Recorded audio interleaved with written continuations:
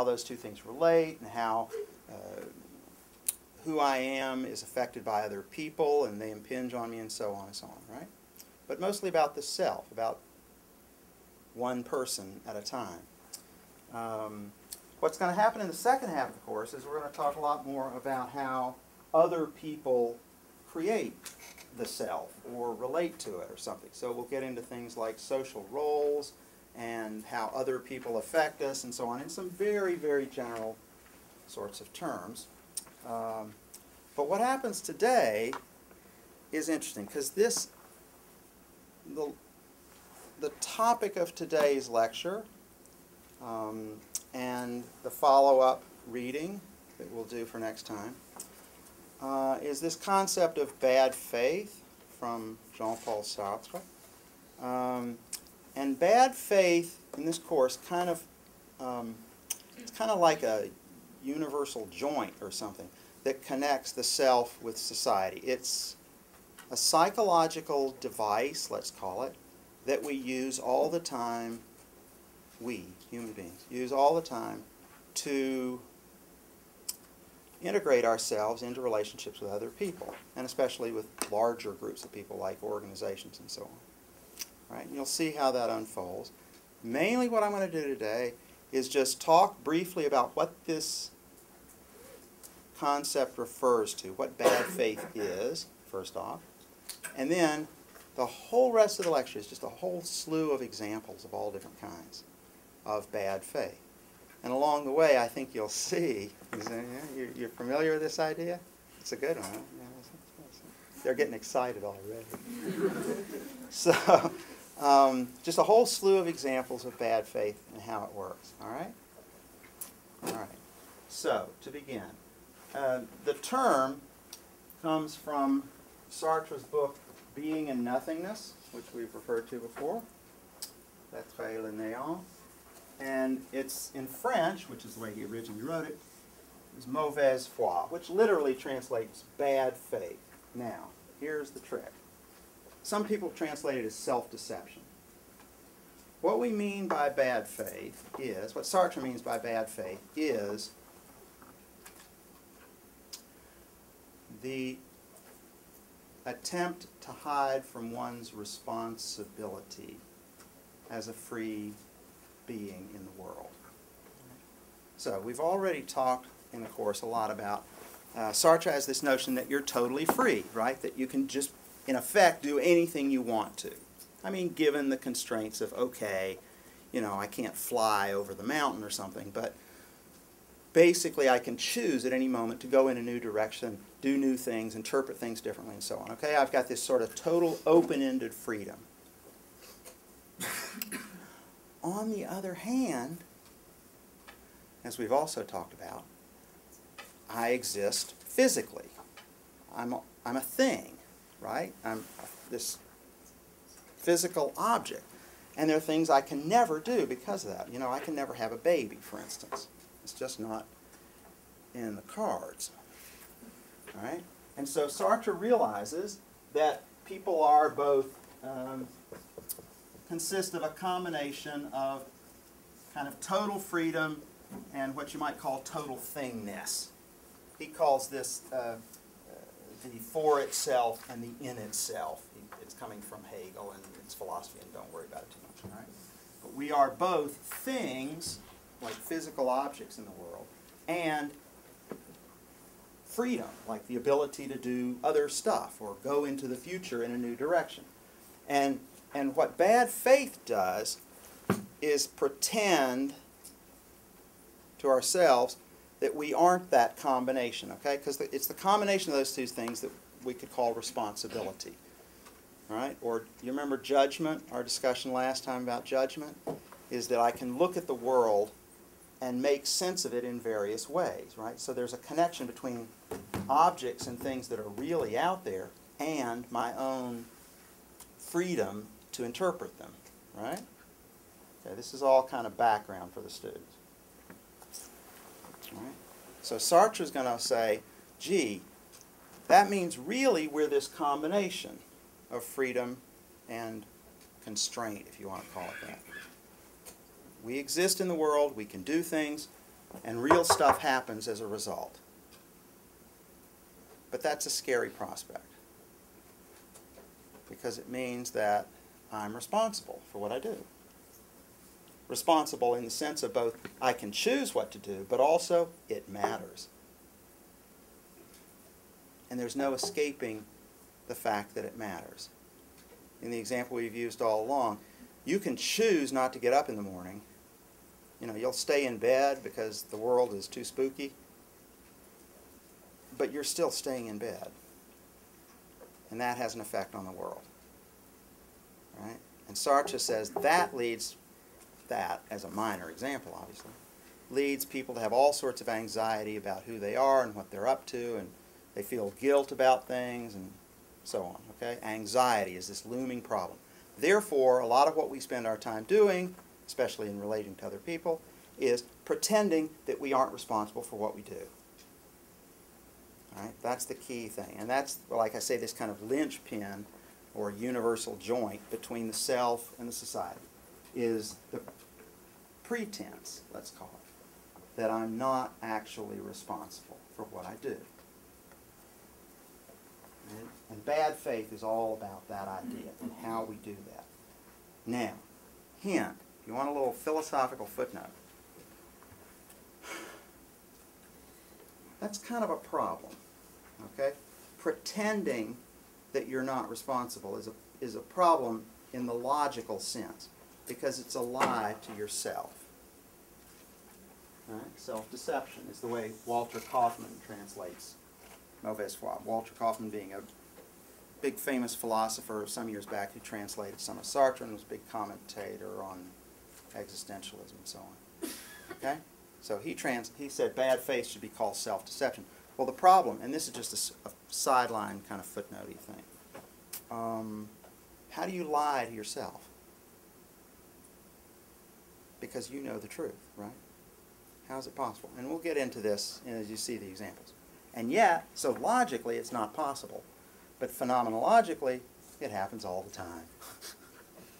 That is, if you look at your own experience, you can see you lie to yourself all the time about things. And we'll see a bunch of examples. Okay? Let's turn the page. Oh, so I'll start out with an example right here at the bottom. So bad faith you could think of as takes a lot of different forms. All right. One of them, though, is pretending that you are either nothing but a thing or nothing but freedom. Example. Let's just make up an example. One day, things are going badly, and I kill somebody. All right, so it's just an example. Right? So I don't know. Some student asks the wrong question. So, all right, so let's say I kill somebody. There are two possibilities. One is that I could say, well, I did, and people say, why did you do that? Why did you do that? And I could say, well, I could say, because I'm a murderer. Okay? I'm a murderer. That's why I kill people. It's in me. It's it's deep embedded in my soul, and it just every so often it comes out. So you don't take my intro class. Right? Okay, so maybe that's it. Maybe I'm just a murderer, as like the lectern is a lectern. I exist as a murderer again in Sartre's term. The in itself. I'm a murderer in myself, and it's just intrinsic. It's just part of who I am. Right? But you see, by claiming, well, why did I do it? Because I'm a murderer. That's who I am. That kind of says I couldn't have been otherwise. Okay?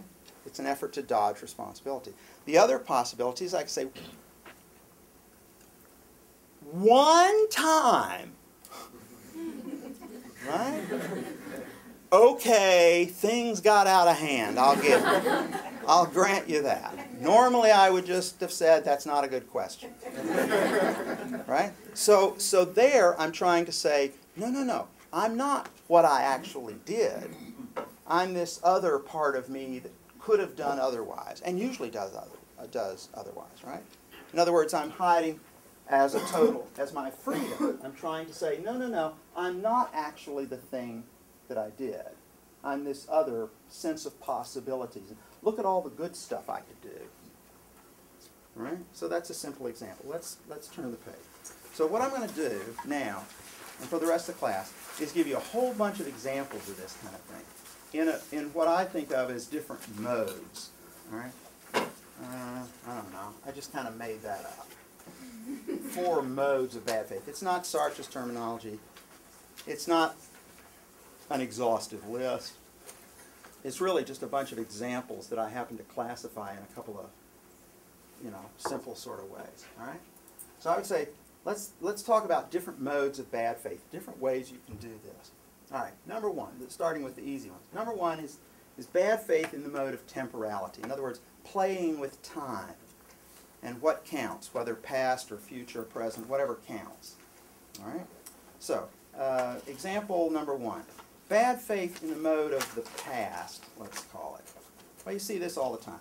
This is, I went to a guy's house once, a few years back. It was a wedding, and he was the brother of the bride, I guess it was, and she was older and stuff. Anyway, I went in their house, and, we look around the guy's house, and we go in this room, and he's got this room. Now, this man's like 40 years old. Doctor, did well, right? And he's got a room in his house that is completely devoted to his high school football career. Like trophies and pictures and newspaper articles. I mean, he was clearly a big star in high school football back when, right?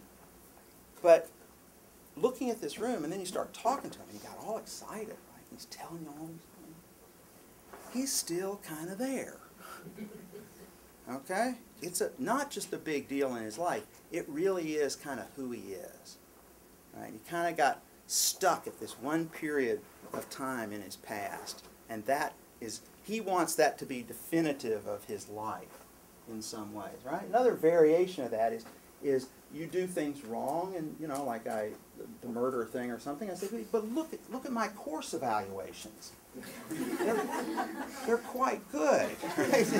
This needs to count for something, right? Or there are all these things I've done, right? So you're feeling in a bad mood, and you go back and you pull out your scrapbook, and you're going through.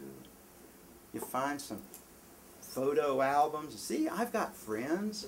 I can see, there they are, right there. You're scrolling through Facebook. Academics are terrible. It's bad at this sort of stuff.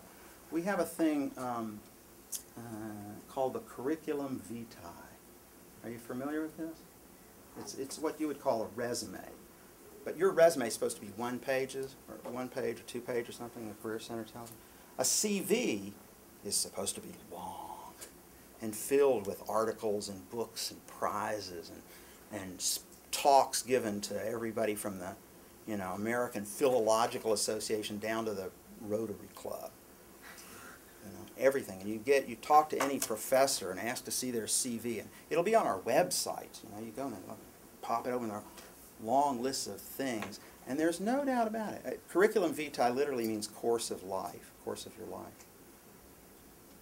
And there's this sense in which you've kind of added up all this stuff, and then every so often you look at it and you go, yeah, I mean, once a year, at least. I'm just telling you.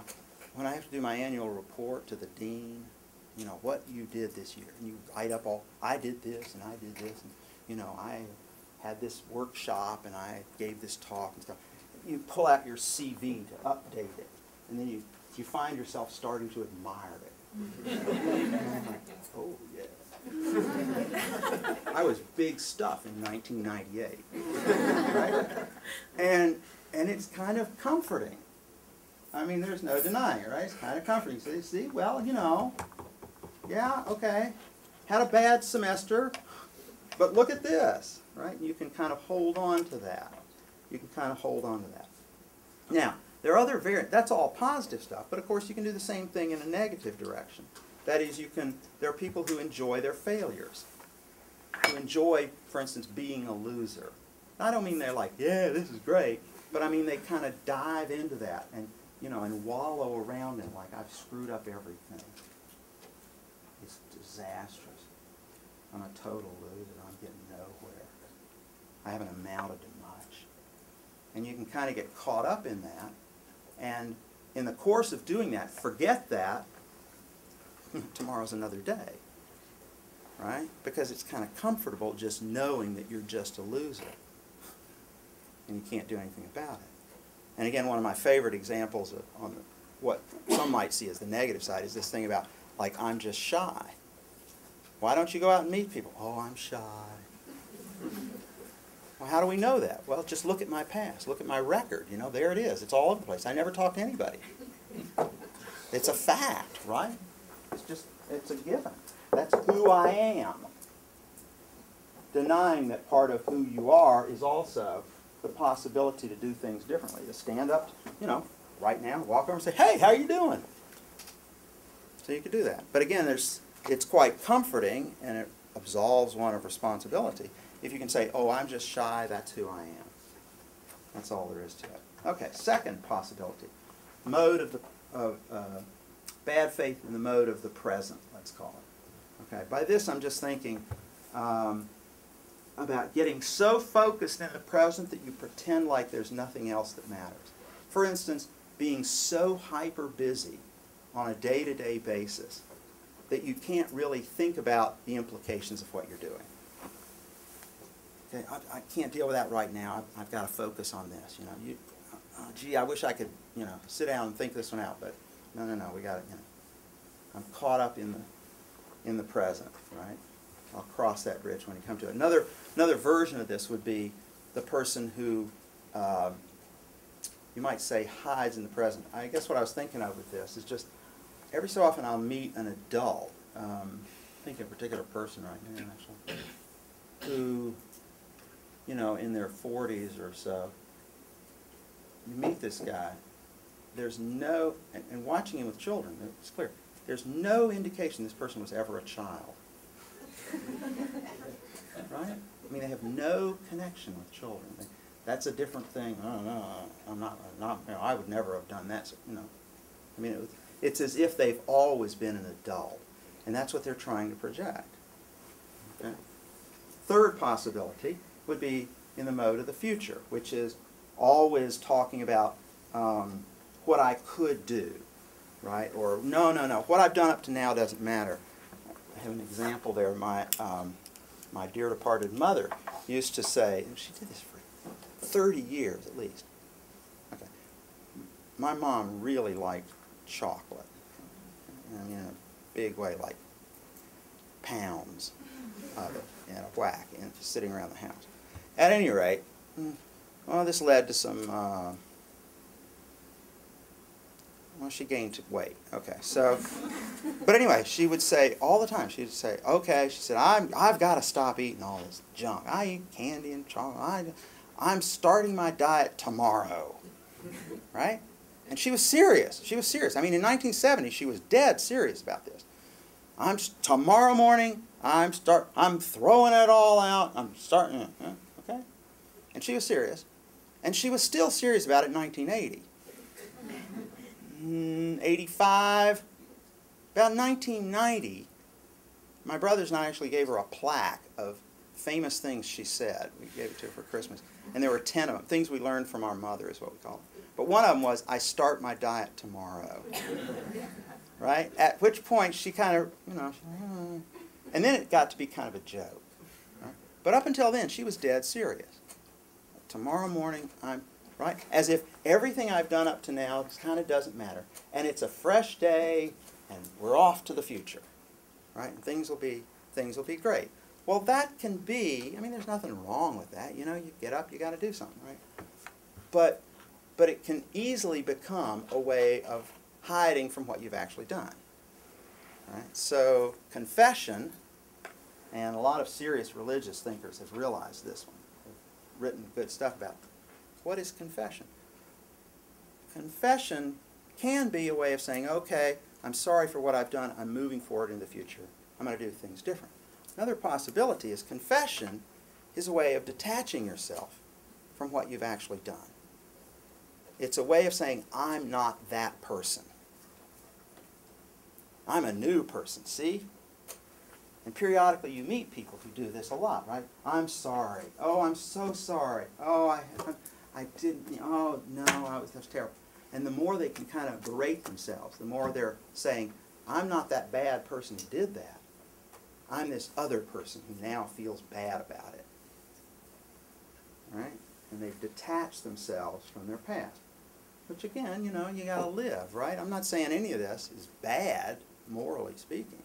Just saying this is kind of the way people work. All right?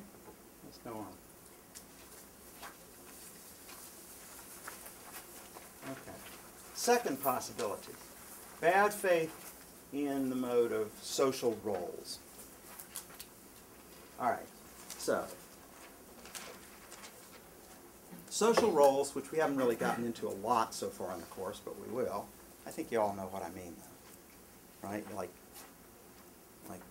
I pick up the role of professor. So when I came to Hamilton College, I knew there were things professors are supposed to do. It's not just the job, like, okay, you got to teach a class, but you got to also have certain attitudes, ways of behaving, and back in the old days, one would smoke a pipe, for instance. That was a big thing, you know, carry a little briefcase and smoke a pipe. And I met all these guys in grad school. Well, Descartes has clearly exacerbated the fundamental dualism of Nietzschean angst. Puff, puff, puff, right? And there was sort of a thing to being a professor where you have this whole package of behaviors and attitudes. You all understand that. Okay, so one can get into that and use it as a mode of bad faith. That is, I could be a professor in the sense of everything I do is sort of professorial, and I explain what I'm doing in those terms. And I excuse what I'm doing, say, well, that's just the way professors are supposed to be. Now, there are easy examples of this kind of thing all over the place. A friend of mine from college, let's see, when we were in college, he was he majored in astrophysics, right? Like big stuff. And he dreamt of using supercomputers and doing things like that. And I said, well, what are you going to do, you know? We were just talking. Everybody's going to be a professor, all of my friends, and or a lot of them. He said, well, I'm probably going to go to work for the U.S. government and build atomic bombs. Oh, really? He says, yeah, well, that's what I study is hydrogen reactions, birth of stars, how stars are formed. Basically, the only real steady jobs in that line of work is building bombs for the U.S. government. Well, that's an interesting notion. You know, I hadn't considered that as a career option myself, but you know, there's not a lot of big demand for sociologists in that kind of field. So, okay, that's fine. And sure enough, some years later, that was what he was doing. And some years later, actually, I didn't see him for a while. I was in his wedding, and then I lost track of him. Like 15 years later, his name actually turned up in the news because there was a little scandal kind of thing at Los Alamos. I don't know, any of your parents might remember this. At any rate, my friend at that point, turns out, his official title was Associate. Okay, so he worked at Los Alamos National Labs in New Mexico, and which is where the U.S. government tests atomic weapons, right? Hydrogen bombs and things. His official title was Associate Director for Thermonuclear Applications. Thermonuclear applications. Okay, let's like really, really big microwaves. You know, it's like, I don't know, there's a limited number of those out there, right? How many applications are there? Turns out he was the chief bomb maker for the United States of America. He really was. And anyway, so, you know, talking with him about this, which I did a couple of times, you know, in the years since, because, you know, we'd been friends in college and stuff. You know, you sort of gradually introduce the notion of, do you ever worry about this kind of, you know, larger, ethical? And his response was, you know, I'm a scientist, not a politician. That's somebody else's job to figure out, you know, as the old Tom Lehrer song goes about Werner von Braun, who was a German guy who invented the rockets. He said, once the rockets go up, who cares where they come down? That's not my department. Says Werner von Braun, right? Okay. Right, so there's a way of obviously kind of dodging ethical questions and things like that. When you get into your role, and that's sort of all you are. At any rate, okay, so that was too long on one example, but there are a lot of other examples, and I kind of sketched out some of them there. Some of them can be quite useful. I mean, it's a good thing, for instance, when you go to a gynecologist, you want that person to be nothing but a gynecologist. Okay? Not supposed to be a comedian, not supposed to be like making chit-chat. Okay? It's a medical situation. And you want a single definition of the situation, and there's no fussing around with that. Right? So it's a positive thing, this can be. This idea of people being only the role that they're in. That's fine. Now, the handout you got for next time, the Sartre reading, is on bad faith. It's this little sample out of Being and Nothingness. It's probably the most readable part of the whole book, too. It's an 800-page book or something, and this is the easiest part of it. It actually includes a really famous example. One of the most famous passages in 20th century philosophy and even literature. It's Sartre's description of the waiter in the cafe. Are you familiar with this? Yeah.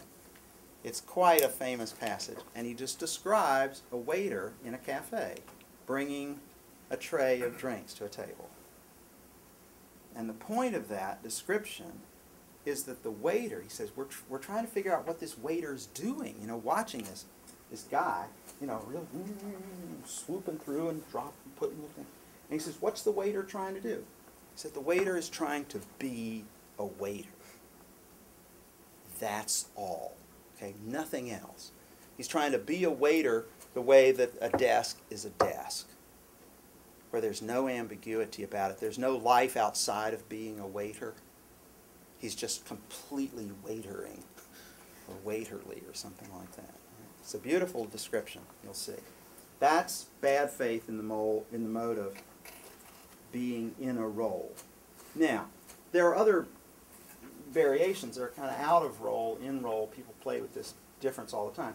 But there are people, you might meet somebody who spends 40 years working a 9 to 5 or 6 to 6, I guess it is nowadays, but kind of job, working an office job. He says, oh, but really I'm an outdoorsman. What I love is hunting and fishing. That's who I really am. You say, wow, you get to get out every weekend? Well, no, it's been, 7 or 8 years. I don't get a chance to do it very much, but that's who I really am. All right? So that person is in bad faith in the form of saying, my role, my daily roles don't matter. That's not what's really going on in my life. There's this other thing that sort of exists out there somewhere.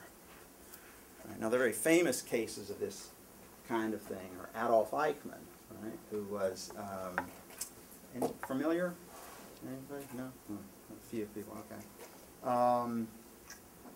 World War II, Nazis running all of internal Europe, and they're shipping Jews off to extermination camps in Eastern Europe. Adolf Eichmann was the guy who was responsible for setting up train schedules, basically, for exporting, deporting Jews from all over Europe. Hungary and some Poland, not really Poland.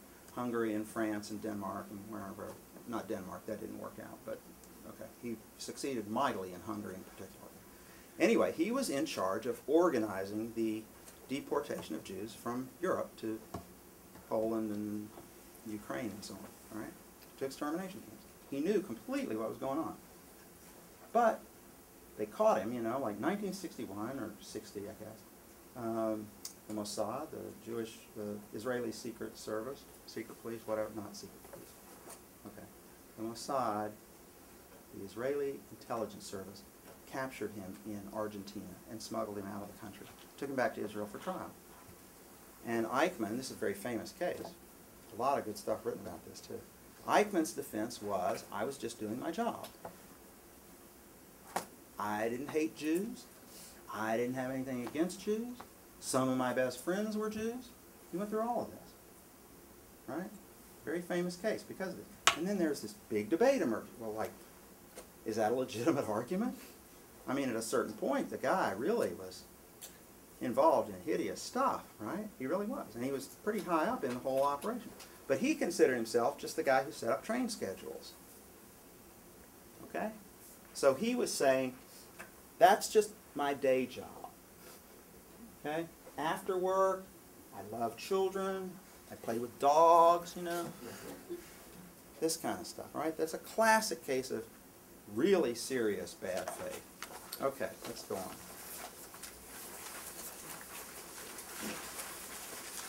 Third mode. Values. Now, this is harder to do.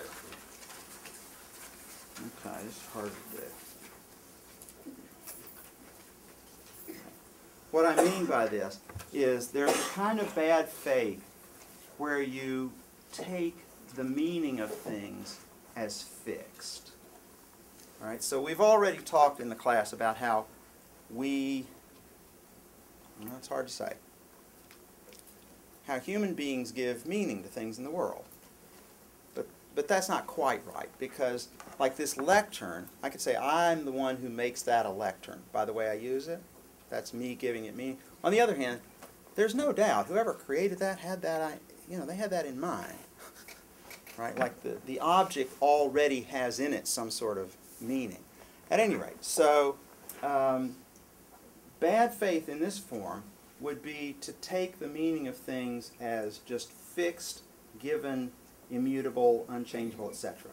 So, for instance, back when I pulled out the $20 bill out of my wallet, right? The parents missed this one, I'm sorry.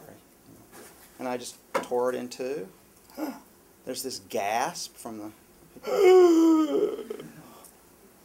Right? Because at some level, people take that piece of paper quite seriously as a piece of money. Okay? And like, you think that there's something intrinsic with that physical object that makes it valuable. And we kind of need to treat that as valuable, need to respect that. Right? That is what Sartre would call the serious attitude. Okay? Treating objects and situations as fixed, immutable, given, serious. Okay. Money is one example that I just like using. Another would be to think that someone is an important person. I have to take that call. It's from the governor. So, you're choosing to take the call from the governor. It's the governor. Right? You don't understand? Right? And so treating that person as an item of sort of a fixed given value is reifying value and is saying that's the serious attitude. Grades would be another good example. Okay? Most of you are here because in some ways you treat grades quite seriously, or at least have in the past. So a question is, are you still locked into that? You know, are you willing to just, take a hike on a grade and say, forget it, I don't care? Maybe not. That's a tough habit to break.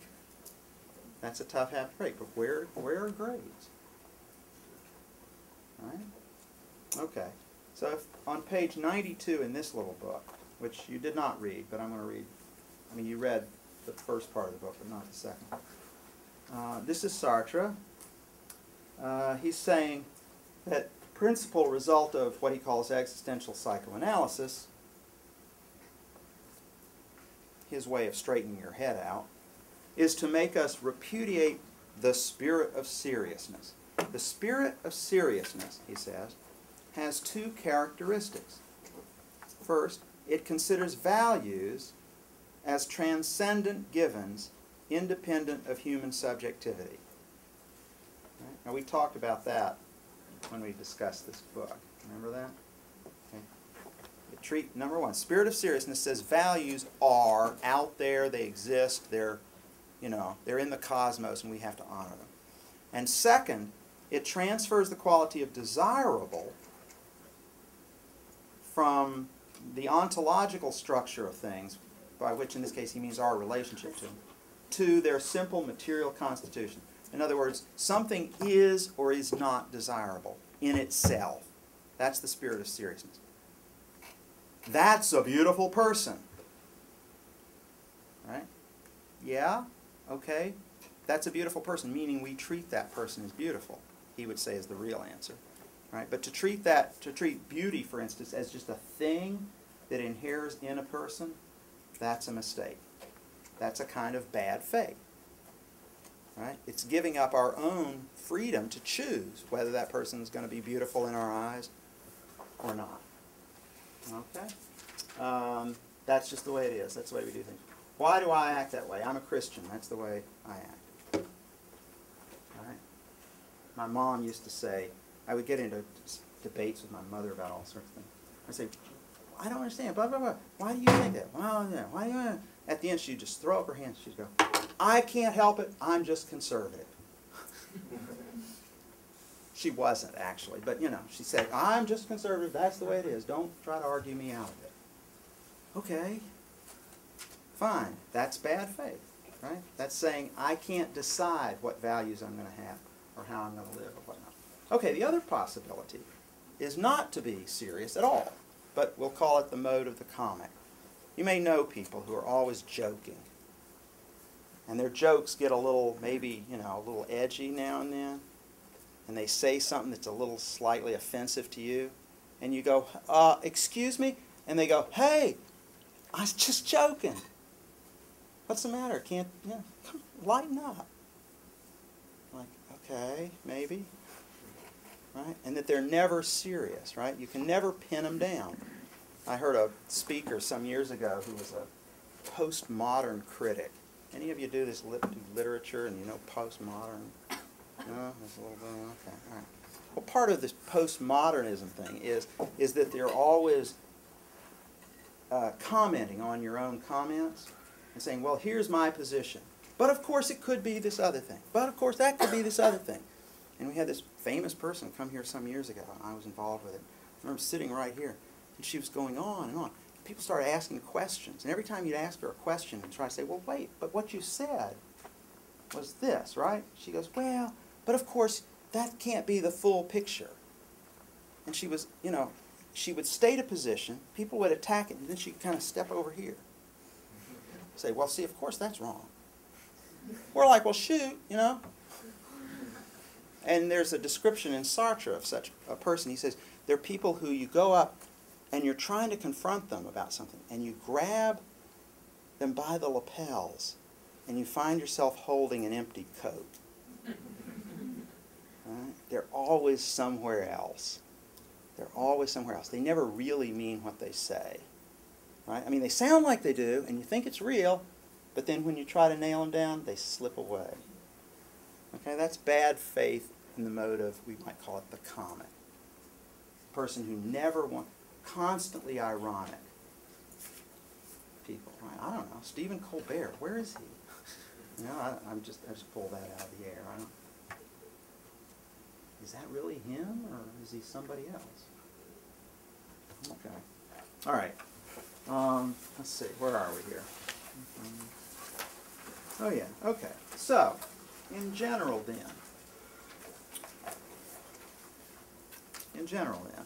see, this is a short one today.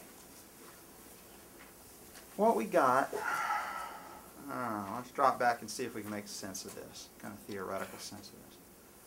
All right. There's no question about it. Sartre has, he's a Cartesian. That is, he sees the world as consisting of two different kinds of things. The one thing being the mind, or freedom, or what does he call it? The res, what's it called? There's res extensa and there's res cogitans. Right, so the mind, which is totally free, can go in any direction it wants. You can think of anything you like, if you want to or like. Right? And the other is we exist as physical substance. All right? And the problem for Sartre, of course, this is jumping ahead a little bit, of course, is how do you bring those things together? Okay? How do you reconcile, you might say, mind and body? That would be one example of that. Once you've separated them, it's pretty darn hard to get them back together again. You know, like we said last time, I was saying, okay, I'm thinking to myself, lift the right arm. That's pretty cool. You know, I can just think it and it happens. How'd that work? You know, and then if you just go all neuroscience-y and you can say, well, there's a chemical that's excreted, and so, okay, fine. But if it's just a chemical excretion, what's this mind business going on? And where exactly is that? All right, so Sartre starts out with this mind-body separation right from the get-go. Okay, and that turns out to probably be a weakness in his philosophy. Merleau-Ponty, Heidegger, all these people say he just got off on the wrong foot to begin with. But this is where, you know, what we're opening with. And don't worry, we'll pull it together in a couple of weeks. All right. So Sartre is a Cartesian. He's got this split thing going. But given that, he's hit on this really revealing sort of idea. And he's done it through phenomenology. That is, through examining immediate lived experience. And he says, and in looking at immediate lived experience, he realizes all the time, like in all these examples, we are lying to ourselves about what we are. We're pretending to be something that we know we are not. All right? Now again, logically, that's a real serious problem. Because how can you lie to yourself? How can you actually convince yourself that you're nothing but your job when you know that's not true? And yet, phenomenologically, that is, if you look at our own experience, we do it all the time. It really seems to be a real thing. Okay? All right. So, let's see. Maybe the answer is, Sartre has this line. It's up there. Okay. Which is, he says, look, the reality is, I am not what I am, and I am what I am not. He loves this kind of business. And these little paradoxes. Like, oh, that sounds clever. Okay, I am not what I am. Okay, so I'm a teacher, right?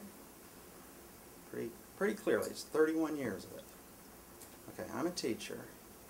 But it would be dishonest for me to tell you I am a teacher. And that's it. Okay? Because the truth is, oh, there's more to it than this, actually. It's not only that I am not just a teacher, it's that I'm a teacher in the form of, or in the style of being somebody who didn't have to be. Right? In other words, I'm a teacher in the way that only a human being can be a teacher. That is, I'm a lot of other things as well, and I never had to be a teacher. It wasn't intrinsic. I have to choose to do it every day. You see? Once the lectern exists, it can't be anything but a lectern. But a human being doesn't even have that option. I can never be a teacher the way the lectern is a lectern, which is in itself. Right? I can only be a teacher in the form of somebody who every minute has to keep choosing to do it instead of walking out of the room. Right? And bad faith is about forgetting that, or cutting ourselves off from that reality. Okay, so I am not what I am, and I am what I am not. In other words, an important part of who I am is the fact that I'm not just a teacher. Okay. In bad faith, it's denying one side or the other of that. All right, final little thought. The metastable thing I'm going to come back to next time. We'll talk about that later. But it's basically metastable refers to the idea that in bad faith, the bad faith is metastable, meaning it keeps failing.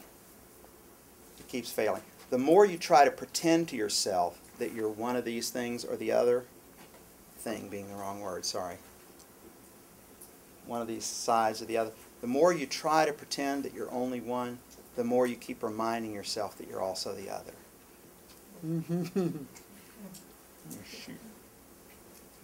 Which is why it's impossible for Sartre to be sincere. And he'll talk about that. You can't be sincere. Right? The way a lectern's a lectern. In other words, just as you're trying to really tell people the honest truth, you're looking at yourself doing it. Which is to say you're slipping out over here. Right? So bad faith is metastable is the word we'll use. All right. Self-doing. What's my last little point here? Oh, well, yeah, basically the whole point of bad faith is to escape the anxiety of being a free person who's in the world at the same time, right? Being in the world and all that. We're stuck in the world. Everything you do actually has impact or not. You're building a record, all of that. Bad faith is just an effort to escape that. Okay? So, that's it for the day. Read the article for next time, and hope you all have a nice time this weekend. This is fun. Thanks. Thanks very much.